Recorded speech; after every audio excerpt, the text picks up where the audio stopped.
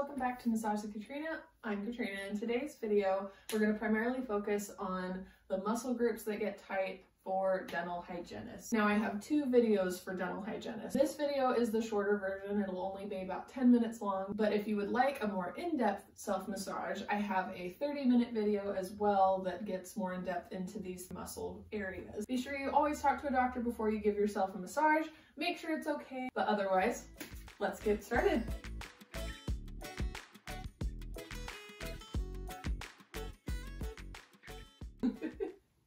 All right, to start this next part, we're going to focus on the neck and shoulders. And I wanted to introduce Moses. He's often meowing in the background of all my videos because he wants attention. So anyway, this is Moses. I love him very much.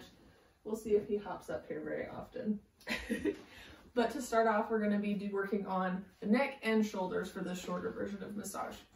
So I'll go ahead, and don't really need lotion or oil for this part. This video is short and more geared, this video is more geared toward if you need, a quick fix on your lunch break, or, you're on the go and you need just something to help relieve tension. So no oil or lotion, but go ahead and look straight forward and just start squeezing those upper traps with both your hands.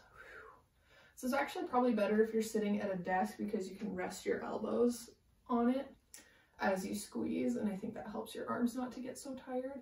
But we're working our way up the neck, and I'm just using my fingers to kind of pull away from the spine and using the heel of my hand to press in. So we're just squeezing those upper traps, trying to get some movement in there. Be sure you're still breathing. Take nice deep breaths. Kind of work those suboccipitals right at the hairline at the base of your skull. Squeeze those traps. If you want to close your eyes, kind of enjoy this, I would highly recommend it. And then work your way up, and then just kind of work your way back down once you get up to the top of the neck. Back down into the shoulders. Perfect. Next, what we're going to do is kind of stretch the neck. So we're going to use just this part of the fingers. Actually, I don't know what that's called. But go ahead and just use your fingers and start kind of right behind the ear here. And you're going to apply pressure, start sliding down your neck towards your traps. And as you do that, you're going to tilt your head side to side. Deep breath. I'm actually going straight down towards my collarbones. So kind of stretching out all these muscles in the front of your neck. That's an area I think that gets ignored a lot, even when you go get a massage from a massage therapist. I think that's an area that tends to get really tight, especially when you work a stressful job or a job, hygienist, where you're hunched over doing kind of all these fine motor movements. The front of your neck gets really tight from that. So just do this a few times. Just really stretching out the front of that neck. Perfect. All the way down to the collarbone. I'm kind of tilting my chin up to get a deeper stretch. And let's do that one more time, starting up behind the shoulder blades. This is the sternocleidomastoid muscle, which is a very long name, but that's what it's called. Or you might have heard it called the SCM. Oh, tilt that chin up. Anyway, that's a muscle that gets really tight quite often. And we'll move on to the next part. For this shorter 10-minute video, we're going to be massaging the lower back with a foam roller. But if you do not have a foam roller, don't fret. I have found if you have one of those vacuum sealed steel water bottles, maybe just wrap it in a rag or an old t-shirt.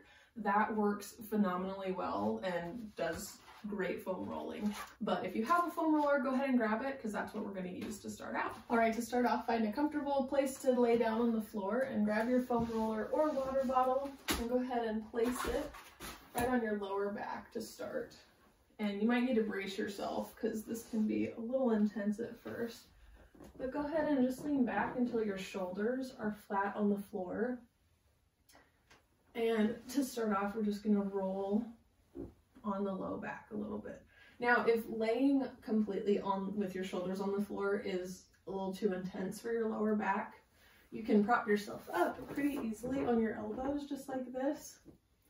And just roll back and forth right on that sacral iliac joint, right where your low back and your spine connects to your hips. we're just kind of rolling across that joint. Or right, if it hurts to roll right on the joint, just roll right up to it and then roll back up your back. We'll do that a few times, and once that has kind of warmed up a bit, we're going to start rolling all the way up the back. So just go nice and slow. You might drop your head back so your neck doesn't get all tight. So just kind of roll yourself. Oops, caught my shirt. Just kind of roll yourself all the way. Oh, and I need to readjust because I'm on my table. But you want to roll yourself all the way forward in a fluid motion. So now I've rolled up to my neck, and I'm going to go ahead and put my arms straight back because that helps to really stretch out between those shoulder blades. And sometimes I'll just prop my head up with my arms like this. And taking deep breaths, just roll back and forth over your shoulder blades. Oh, you might get some pops in your spine. And that's great. We're just getting some movement. After you've done that a couple times, go ahead and continue that roll all the way down your back. And you want to move nice and slow. Don't go too fast. And when you get to a point when your abs are starting to engage and you don't like that, go ahead and prop yourself up on your elbows and just keep rolling all the way to where the low back and spine connect to your hips, and then we're just going to roll back the other way. And same thing, bring those arms up over your head, hold your head up, and we'll do that again. All the way down to your low back. Perfect. And then one more time. Go ahead and roll. Oops, my shirt keeps getting caught. Go ahead and roll up to your shoulders. Put those hands behind your head. Perfect. And that's how we get the lower back warmed up. All right, last but not least, we're going to focus on the hands and forearms. So go ahead and place one, choose whichever hand you want, place it on a flat surface, either crisscross applesauce on your knee or maybe on a desk if you're at work. Go ahead and place it there, and we're going to use the point of our elbow you're going to put your elbow right here and then just follow this pattern of sliding up through the palm of your hand to the base of your knuckles. So we're just going to follow that pattern all through the palm. So slide your way up, and if you're kind of uncoordinated with your elbow and you're like, heck no, this is not working, you can use the point of your knuckles too and really dig in there. I've just found it's easier with my elbow because all you have to do is lean into it, and you kind of save your other hand from having to do all that work and save yourself some soreness and pain. So just slide your way through your hand just like so.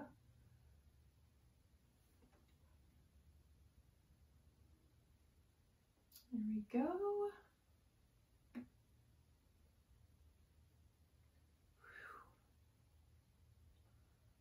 And if you feel any spots that are more sore than others, don't skip over it. Take a moment to just stroke through that area. Really apply that same pressure over that sore spot, and make sure you're not moving super fast. It helps to just go nice and slow. And just work out that sore area. It might be your thumb, it might be out towards your pinky side of your palm. Either way. Okay, and then once you've kind of worked out any areas that are really sore, we're going to move into a stretch for the wrist and forearm. So, okay, go ahead and shake that out. And what I want you to do is grab your thumb, and here, I'll turn to this side so you can see, but grab your thumb and straighten your arm out in front of you and just pull that thumb back. Wiggle your fingers, take a deep breath. Awesome, same thing with your fingers, grab those and just really extend. You should feel a good stretch through the base of your wrist here. Ooh, I need this. All right, and then same thing, except bring your hand down. And we're gonna stretch out the top of the wrist. So deep breath.